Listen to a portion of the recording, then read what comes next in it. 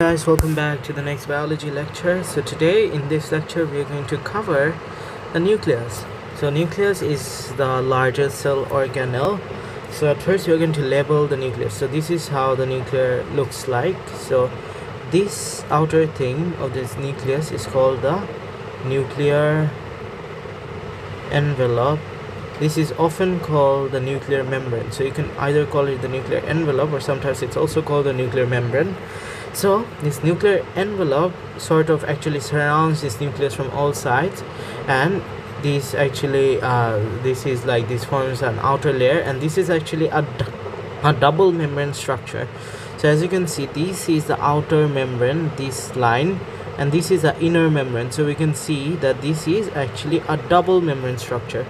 Okay, so and it is often joined or connected with the endoplasmic reticulum. So if you guys have seen my last video where I covered cell structure, the typical animal cell, we actually talked about endoplasmic reticulum, and as you can see, since it has this small ball like structure, these are the ribosomes. So since it has ribosomes attached to it, this is actually called the RAF, endoplasmic reticulum.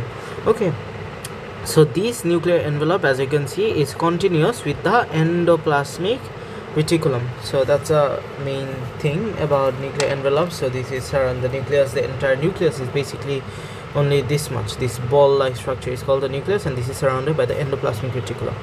Okay, the next thing is that this jelly-like or fluid-like consistency, kind of like the cytoplasm, it also has a similar name. It's called the nucleoplasm. It has the same consistency as the cytoplasm, and that's why it's called the nucleoplasm. It has a similar name, nucleo because of nucleus and plasm because of cytoplasm. Okay, this is often called the cytoplasm of the nucleus. Okay, the next structure which we're going to cover, let's see. Okay, the next structure we are going to cover is this one. This is this ball-like structure. As you can see, this is a large, highly stained structure inside the nucleus. This is called the nucleolus. So what is the function of the nucleolus? The main function of the nucleolus is that it synthesizes or it produces our ribosomes. Okay, its main function is to produce or synthesize ribosome.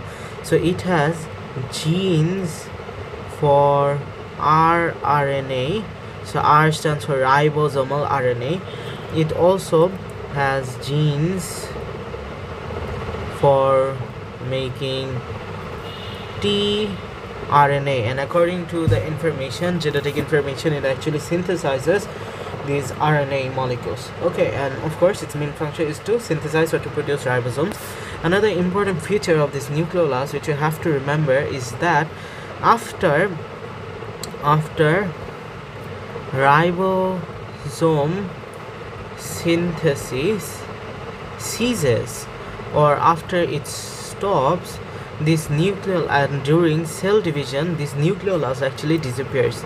So after the ribosomal synthesis stops and during nuclear division, so this nucleolus structure actually disappears. Okay, so when does this nucleolus appear? This nucleolus structure, actually this nucleolus, different parts of the nucleolus actually combine together to form this large, rounded, highly stained nucleolus, and after it's synthesized to produce or manufacture ribosomes, and after this actually produces these small ATS ribosomes as we have, this nucleolus structure actually disappears.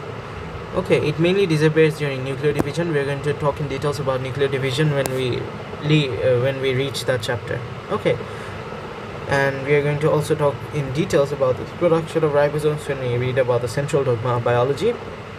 Okay, so that's what we learned about the nucleolus. So that's very important organelle inside the nucleus.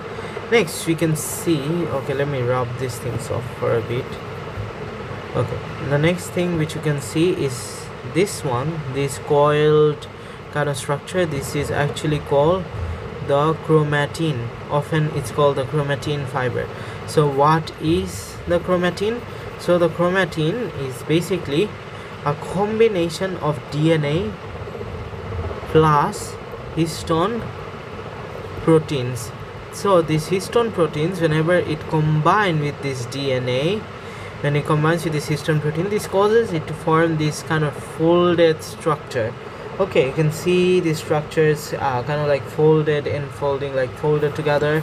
Okay, and become like this shape inside the nucleus. So this shape of folded enclosed DNA is caused by this histone proteins. So histone proteins combined with DNA actually forms this chromatin. And as you know, DNA is basically stores our genetic information because it has genes, which is the unit of inheritance. So these genes actually controls our genetic makeup and gives information about the cell. Okay, so that's where the chromatin comes in. Okay, the other structure which we have to remember are these small hole-like structure. These are called the nuclear pore. So as you can see, within the nucleus, in between the envelopes, there are small gaps over here in all places. Okay, these gaps, as I said, is called the nuclear pore. So nuclear pore, as you can see, actually controls the entry and exit of substances in and out of the nucleus. Certain substances enter in, certain leave. So certain substances enter and certain substances leave. Example of substances which enter the nucleus are actually different types of okay, 1 minute, what happened with my pen? Anyways, so substances, okay, let's see. The substances which leave the nucleus are, as we have said, already mentioned in the nucleolus, different types of proteins, different types of ribosomes are produced. So these ribosomes actually leave the nucleus through the nuclear pore. So ribosomes actually leave the nucleus through the nuclear pore. Then different types of tRNA can leave the nucleus through the nuclear pore. As we have also mentioned, tRNA is produced. rRNA can also leave. Sometimes messenger RNA or mRNA can also leave through the nuclear pore out of the nucleus. So substances which enter the nuclear pore are proteins, certain kinds of proteins. We are going to learn about proteins. So these proteins are used for the synthesis of ribosomes. So as you know, everything is proteins. So ribosomes are also used for protein synthesis, but certain proteins are required for the synthesis of ribosome. These proteins actually enter the nucleus through these nuclear pores. Next, different types of ATP, which releases energy, which is adenosine triphosphate, can also enter.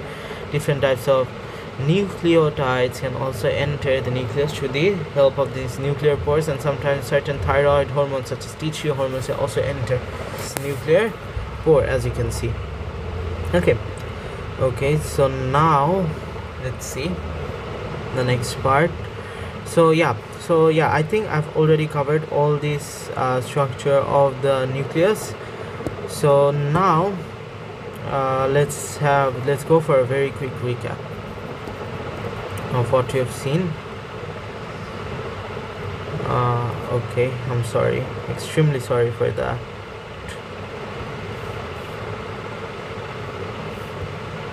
Okay, now, yep, so this was it. Okay, yep, that's the nucleus. So yep, so if we take a look at once again at the different structure we covered here, this here's our nuclear pore. This was a nuclear envelope. So the function of this nuclear envelope is actually it protects the nucleus. It actually surrounds the nucleus from all ends. This is a double membrane structure, and this is often connected with the endoplasmic reticulum, and it is continuous with this endoplasmic reticulum. So that's what the nuclear envelope does. Then we learned about this chromatin. So this chromatin is actually a combination of DNA and histone proteins, which causes it to form this enfolded structure inside the nucleus, and it stores the genetic information as it has DNA.